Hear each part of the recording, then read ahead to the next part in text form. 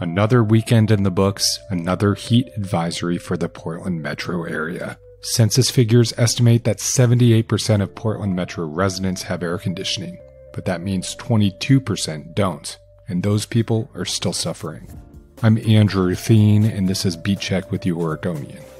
Up next, breaking news reporter Austin De Dios, who covers public safety issues and diversity, equity, and inclusion for the Oregonian and OregonLive. We talked about his recent reporting trip to a mobile home park, why people are still thinking about last year's deadly heat dome, which killed nearly 100 people across the state, how things have improved a bit this year in terms of government outreach, but why there's still so much work to be done. Here's our conversation. Austin De Dios, thanks for coming on the show. Yeah, of course. Happy to be here. So, Austin, we in the Portland area experienced another extended heat wave this year. By the time people are listening to this, there'll be another series of very hot days, but not on the same level of last summer in the deadly heat dome. You and a photographer recently took some trips out to various spots in the Portland area. Can you talk about where you went and kind of why and what you saw? Yeah. So we went to two different locations that day. We first went to a neighborhood in the Lentz community and went to a multifamily building there. And our goal really going out to these places was to find communities that were going to be most affected by the heat with vulnerable populations. So people who don't have access to AC, people who are in heat islands that are absorbing a lot of heat from buildings and roads, etc. So we first went out to a multifamily building out in the Lentz neighborhood, and we didn't get anybody on the record, but we were talking to just a few people who were hanging out outside. And I believe that day it was the high was supposed to be 97 degrees when we went out there. Just talking to a few people to see if they were doing okay. In that building, they seemed all right, but people visibly looked exhausted from the day before, where temperatures were over 95, and they didn't cool off too much in the night. So you could kind of see that people were, they were tired. And that was only, I want to say, the second day of the heat wave at this point. So that prolonged heat over 95 was obviously going to have a big effect. And so from there, we did go to Mobile Estates, which is an elderly retirement community. And of course, they all live in mobile or manufactured homes. And those homes, especially mobile homes, can really be, they can get really hot, right? Because they're aluminum boxes in a lot of cases. Right. And with the heat bearing down on them, it's kind of a dangerous space to be in. And so, yeah, we went out there and a lot of people were just sitting outside. Luckily, at that point that we were out there that morning, it wasn't egregiously hot yet. I want to say it was about in the 80s, probably about 85 by the time we actually arrived. So people could still be outside in the shade. But yeah, one of the houses that we first saw that was just right in the front of the lot was the Weber's home. And Merlin Weber was sitting outside, and he has really bad psoriasis in his hands. When you saw him out there peeling his hands with like a pair of pliers, but also he had a broken fan at his feet. He was trying to fix it. We approached him just asking if he was okay to talk with us. And at first, he was a little hesitant, but I think everyone's just a little on edge with the heat, and it seemed like he was in a good deal of pain, right? But he was happy to talk with us. And he was trying to fix a fan, but because of his condition and the fact they didn't have tools, he couldn't really get it put together, which is a shame. But as we talked more, we realized both his wife and his daughter were both very vulnerable to the heat. His wife, I believe her name was Judy, she had a heat stroke in 1996 and has been really sensitive to the heat ever since. And they don't have an air conditioning in their home. So he was telling us that, he's really worried about them, but also it's very difficult for him to drive. And so he couldn't really take them to a cooling shelter. And so it was just kind of a really difficult situation for him and the family. And luckily, people in the neighborhood had donated fans to him. And so they had a few fans in there. But I want to say the night before, they had told me it was about 90 degrees in there while they were trying to sleep, which I have experienced, and that's pretty unbearable. So it was just, yeah, it was difficult to see. All in all, they seemed in as good spirits as they could be. But I did see them eventually hop in a car. I don't know if they went anywhere, but I think they might have taken some refuge with AC in the vehicle. Mobile Estates obviously is just one of many manufactured home parks or mobile home parks around Oregon. Can you remind people, last year during the deadly heat dome, you kind of alluded to the dangers of living in these facilities during a heat wave. How deadly was it last year for people living in mobile home parks? I can't remember exactly the statistics, but amongst the elderly community, people over 60, I want to say it was close to 80% of the deaths were amongst people over 60. So people in these communities, and of course people also living alone. And that was another aspect of these parks, is that people were living on their own in there. But there was a specific push by the county to reach out to these communities specifically. I want to say about 10,000 messages were sent to both owners of the parks and the residents themselves, and just as a reminder, hey, we have the cooling shelters. Take care of yourself, stay hydrated, all these little reminders that we think, should be obvious. But in times like this, when it's so hot, sometimes you're not thinking straight. So it's important to get those out there. Well, I have the story that you filed along with photos from our colleague Beth Nakamura up on my screen. And it was nearly 1 in 5 of the 100 people who died in Oregon during the heat dome lived in mobile parks. But Mobile Estates, where is it? Can you locate us in Portland? Where specifically is that? Yes, it's in Southeast Portland, as I recall. Okay. Yeah. Was that also an area that there's not a lot of shade? Yes. So that park specifically, at least had a lot of trees out there, which helped. But the rest of the area surrounding it was buildings, roads, and not a lot of shade. So the communities around there too, were at risk. And I'd say too, I believe they said they were going to cut down the trees in that area, which was going to be kind of problematic for the future for what little shade that they provided to kind of keep people out of that morning heat and give them a chance to cool off. So, yeah. And according to your reporting, no one died in the heat dome at the Mobile Estates Park that you visited. So, no. But as you saw, it was still plenty hot when it was in the mid-90s. Yes. You mentioned earlier the desire to go out and see some of these urban heat islands. Remind us what exactly that means, and what did you see when you're out in the Lents area? A heat island is any kind of urban area that's mostly concrete and buildings, and as the sun beats down, all of those buildings and concrete will absorb the heat, making it a lot hotter than in other areas, say with a lot of parks, trees, wildlife, things like that. And so these areas just get very, very hot when the sun's at full force, right? And these communities tend to be lower income communities, and often filled with people of color, elderly communities, and again, lower income. Yeah. So, for example, when it was 116 degrees in the heat dome of 2021 in the Portland area, very well may have been significantly hotter in Lents at the apartment complex that you visited. Exactly. Yeah. And some context to that, I believe a researcher went out last year to actually test that, and found that the hottest temperatures during that summer and during that heat wave were in the Lents neighborhood, reaching in some areas, at least on the concrete, above that 116. You mentioned earlier kind of the efforts that the Multnomah County had done to try to assist people with cooling units. Can you give us any sort of update in terms of what they have done, what local governments have done to get people cooling units? Because, obviously this was a national and international story that so many people had died both in Oregon and Washington and in British Columbia last year during the heat dome. I mean, how have we done in terms of helping people get some level of relief? I'd say that one of the first things that the county made a really big push on was reaching out to the property owners of these multifamily buildings, apartment buildings, et cetera, to make sure that, one, they're aware that the heat is coming, and two, make sure that they have proper resources and communication with residents to let them know locations of cooling shelters when the time came. I believe the county reached out to 292 different multifamily buildings to try and get in contact with them and have a discussion about how they could come together to kind of battle this heat.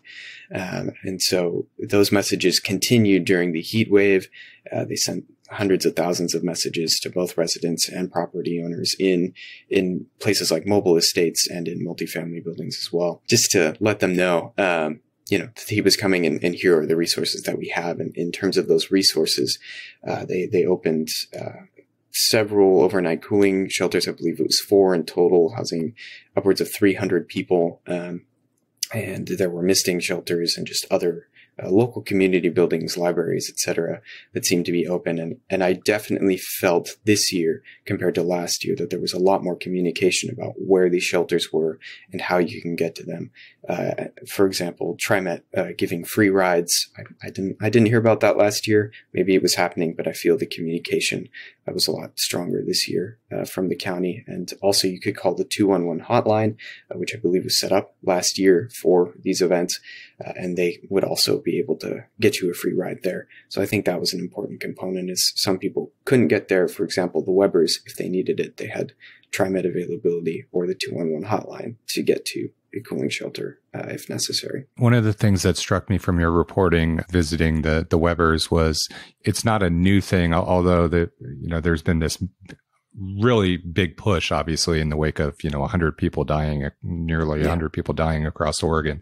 But Multnomah County had a weatherization program that actually installed a heat pump, a cooling unit that is an air conditioning type unit for the Webbers back in 2012, a decade ago. But what happened with that? What Merlin Weber told me, they installed it in 2012. It later broke in 2016. And he could apply to have it fixed and or replaced. He said he had talked to the county and over the phone, but he needs to fill out. There's a specific application you need to fill out through Weatherization Services once you've qualified to have the heat pump installed in the first place and to have it repaired later. I talked to the county about that, and they said anyone who needs that service and finds the application difficult can call and be walked through the application process. But that application was a big barrier for him. And I think that's something we see common to government services, is sometimes people in these communities find the application process difficult, complicated, or not worth their time. And so we get these situations where people don't end up doing it. Let's take a quick break, and then we'll come and talk a little bit more with Austin De Dios. He's a public safety reporter for the Oregonian and OregonLive and is focused on diversity, equity, and inclusion. Okay, Austin. So I kind of mentioned there before the break that you're covering equity, diversity, inclusion for us. How did this story fit into that broader beat in terms of how you approached it and then why editors thought it was an important story to tell? Absolutely. I'd say, and I kind of mentioned this before, a lot of communities affected by the heat are lower income communities. And often that's disproportionately people of color. And in this case, also elderly people who are more vulnerable to the heat, but also, in that financial predicament as well. And so the point of going out here was in one way, just to check on the community, even if there wasn't a story here, just making sure that people are okay and staying cool. We got a lot of thank yous from residents just saying thank you for coming out here and checking on us, and really appreciative of that as a service, because I guess people just felt like it's important to check on one another. And so that kind of said a lot about that community too, to me. But that angle of let's make sure people without AC who can afford air conditioning units, who are in these heat islands, which are often, lower rent, lower prices out there. Let's make sure that they are staying cool, staying safe, and staying healthy. And of course, that is where the diversity and inclusion angle is. Let's make sure all these people's voices are heard. And it's not just people with air conditioning complaining about going outside, right? Exactly. And these are definitely people on the front lines who are in the most danger. And so telling our story and putting it out there also allows people to visibly see. I got a lot of requests from people with leftover air conditioners to my email inbox saying, hey, I have this air conditioning. Is there a place I could donate it to? Where can I send this to help people? So, getting these stories out for these people who are more vulnerable can often bring the community to help them as well.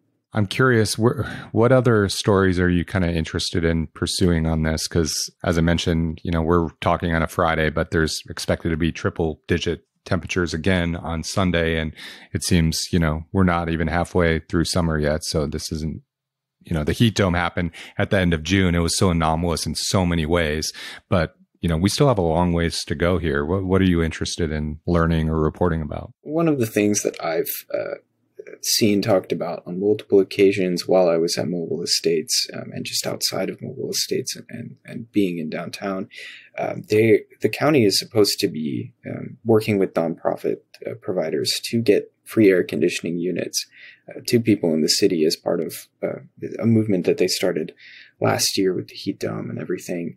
And I'm not so sure how that disbursement is going. I know there are supply chain issues and probably an overabundance of people requesting the free air conditioning units. But I'd be curious to see, who's requesting these units, where are they going to, how well are they being shipped out? I want to say the county's ordered about 3,000 air conditioning units. I can't say how many exactly they've actually been able to ship out, but I had heard from people from Mobile Estates that it's a slow process. So I'd be curious to see where that's going and if those air conditioning units are getting to those more vulnerable communities the way that they should be. And also, just a wider view of weatherization services, because they've been around since 1984, but their job now seems a lot more difficult and a lot more important with recurring heat waves that seem to be coming as climate change kind of changes the game for us in adjusting to these hot summers.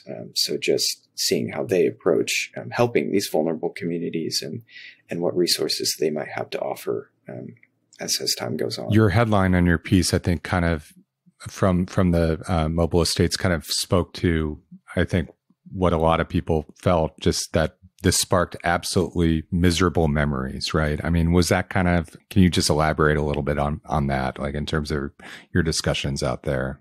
Absolutely. Residents, that heat wave is still fresh on their mind. And back then they were a lot less prepared than they were now, because luckily a lot of people I talked to had installed bedroom air conditioners, standing air conditioners, so they can at least, have relief and sleep at night. And when that first heat wave came, that heat dome, people weren't as prepared. And so you could see, faces change when you mentioned it. And you could tell people were really going back to that time and just being so hot and miserable, and not having as clear communication as where cooling shelters are, and not as clear communication on how to get the free rides and everything. It made it a lot more difficult to be able to combat the heat. So not only was it hotter during that time, but you also had less resources to get yourself away and take a break from that.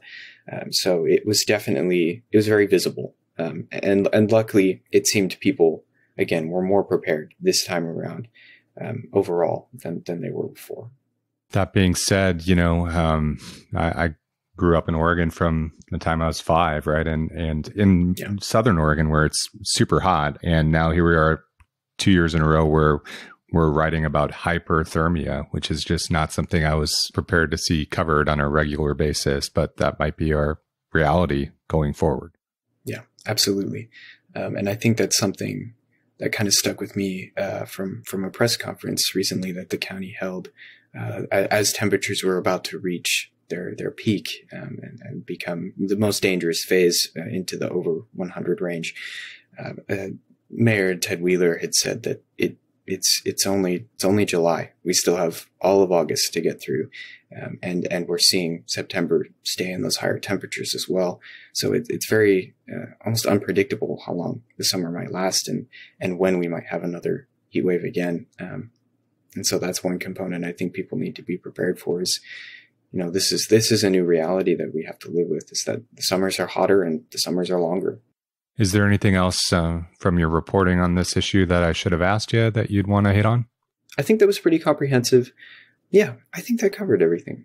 Obviously this is a tough topic, but we're excited to have you on staff at the Oregonian, and people see your byline, and obviously people are already finding you and reaching out to you. So keep up the good work, and thanks for taking time to talk. Yeah, absolutely. Thank you so much for having me. Thanks for listening to Beat Check with the Oregonian. I shared links to some of Austin's work and our coverage of last year's heat dome in the episode notes. If you like this show, give us a 5-star rating and review in Apple Podcasts. It really helps people find this show. And tell a friend. Help spread the word. The best way to support our journalism is through a subscription to OregonLive. You can do that at OregonLive.com/pod support. Until next time.